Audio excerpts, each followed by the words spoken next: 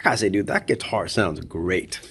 It does. What a great job Gibson has done. Now tell us a little something about the guitar for a second here. What's going on here? So this guitar is the new Charlie Starr signature Les Paul Jr. Nice. And it's based on my 1956 Gibson Les Paul Jr. that is an old black refinished guitar. I've seen that guitar. The guitar's beat. It's beaten, and it's a Frankenstein. It's got a lot of modifications and changed parts since the 50s, since it was born. But yeah. I think most of that stuff happened in the 70s. But this guitar is a recreation of that idea with the compensated saddle bridge, speed knobs, Grovers, and some black paint.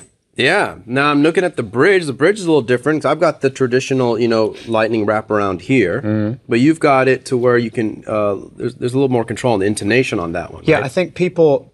I think originally, wraparound tailpieces were designed to use a wound G string in the 50s, and obviously people decided against that at some point. Yeah. And when we started playing leads. Right. So as soon as people started bending the G string, they're like, oh, I need something smaller. I need those banjo strings.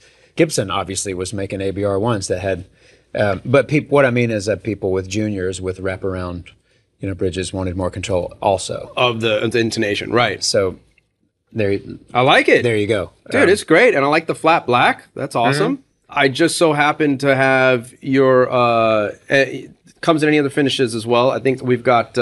comes in walnut. Walnut, which is right behind me, as a matter of fact. Right there. Yeah. So hey, look at walnut, that. Hey, it's a... I don't know who put that there.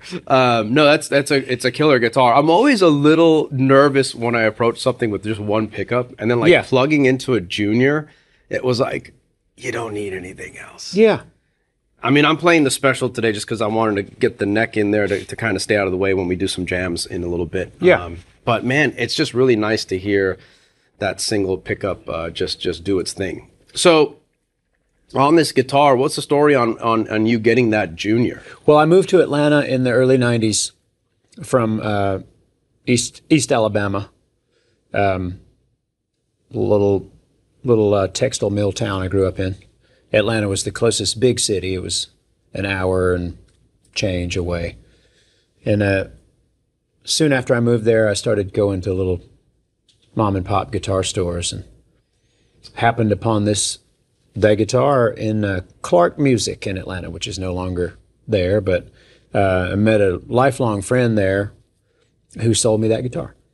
And he was like matchmaker. I walked in and he was like, we met, and he's like, you play guitar? I said, yeah. He goes, come over here. And I don't know, he doesn't know why he did either, but he said, come check this guitar out. It belonged to Rick Richards from the Georgia Satellites, who is one of my favorite guitar players ever. Yeah.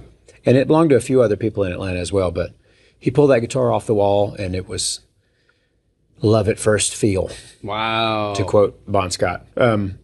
But I plugged it in, and he said, you have to have... We bonded, that guitar and I, pretty instantaneously, and I think my buddy Ted could tell, and he's like, you need to buy this guitar.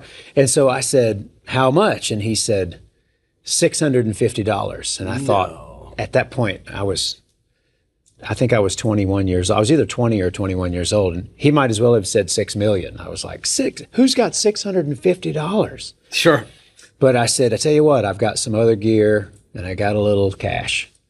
And so we made the deal, and it's been with me ever since. No kidding. Man, it's always funny to hear a story about a special guitar. It seems like when there's a special guitar involved in someone's life, it's always like it was with someone or a few players before, it seems like. Yeah. You hear the stories about that. Well, like, it used to belong to so-and-so, or so-and-so gave it to them. Or, when I think like the Jimmy Page Les Paul, or even how Stevie Ray got his Strat and all that kind of thing.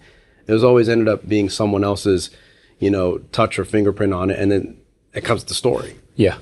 Well, and I had already been playing in cover bands in my late teens, playing around honky tonks in the Southeast, and so I'd already been playing, mountain songs and Georgia Satellite songs, and I really loved Johnny Thunders, and of course, Keith Richards, he played juniors from time to time too, and Mick Ralph's Bad Company, and Mott the Hoople, he was a big junior guy. So I think maybe without even knowing it, I had an affinity for the P90 thing, I gotcha. That makes just sense. because those guys were all favorites. Yeah, you know what? That's funny. That's the people I think about. Yeah, because I was going to ask you about like some of the influences and stuff as you were, you know, growing up. So yeah, you sound like you were listening to all the right stuff. Yeah, and lucky for me, you know.